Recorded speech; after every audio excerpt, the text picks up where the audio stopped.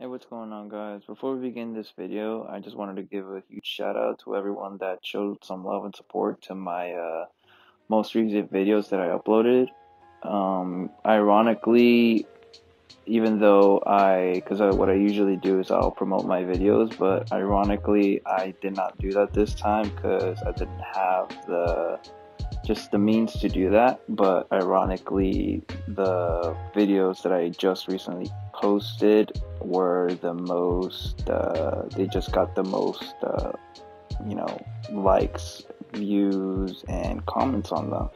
So kind of just a huge shout out to everyone that kind of just showed some love and support. So y'all are the MVPs. But anyways, I'm kind of just gonna jump into the story. The first thing that y'all need to know is that it's actually not two phones that I broke. I know it says that in the title, but it's actually in reality two phones. So that in itself kind of just speaks volumes. And so the other thing is that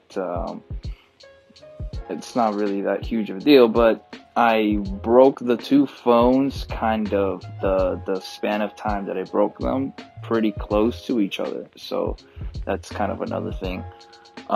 So I guess we could just start off here. The first phone was an iPhone 8. I'm gonna try and do this kind of as fast as I can. With this, kind of giving y'all as much details as possible because I don't want to keep y'all here that long. So the first phone was an iPhone 8, 8 Plus, and the way that I broke that was I was having a disagreement, argument, whatever you want to call it, with my girlfriend, and I kind of just lost my temper, and well, you can kind of just put two and two together, and yeah, that's how that broke. I ended up getting a replacement phone, which was an iPhone SE that was given to me by someone, and that is what I had while I waited for my new phone to come in. The way in which that broke was me and my girlfriend went out to eat lunch at a restaurant, Raw Sushi. Some of you may know it. So right before we were about to leave, the phone was in my right pocket. The distance in which it fell, honestly, was not that big or was not that tall, whatever you want to say. It was probably just a normal distance from chair to like floor. I don't know exactly how you would say that, but it was literally normal distance, and the phone just slipped out of my pocket, smacked the floor, and it was pretty much just totaled. And that's how my second phone just went out of existence. You're probably wondering, okay, well, why didn't you have a case? The reason as to why I didn't have a case was because it was given to me, so it's not a phone that I had, and I just didn't have a case for it, and I wasn't going to buy a case for a phone that wasn't even mine. That was temporary. So after that phone, I was then went on towards a very shitty Android S, the Galaxy S. I don't even know the exact name of it. Galaxy S. I don't know. What I do know is that this phone was fucking terrible. It was garbage. It was like one of the worst experiences of my life, and I wouldn't want that for anybody that I know. Yeah, the phone was shit. It was just picture a slide up phone that you can't download any apps on.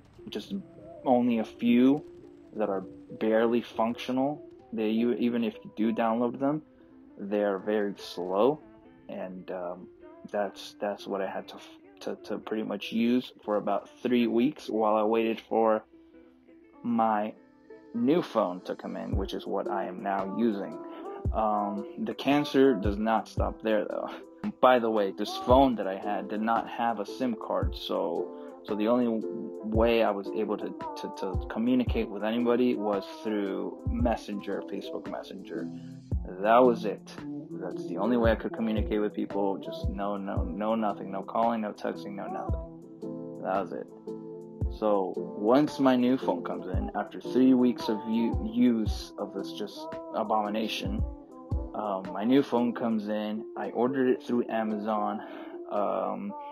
If you're ever thinking of ordering a phone through Amazon, I would reconsider it, only for the simple fact of, you may run into problems similar to mine, which were that, the phone just wasn't fully functional. I ended up having to return it. I'm one of those people who likes to think of things in the positive side, and kind of be like, hey, this could work. It's cheaper. No, this isn't gonna happen to me. Come on, it's not that bad.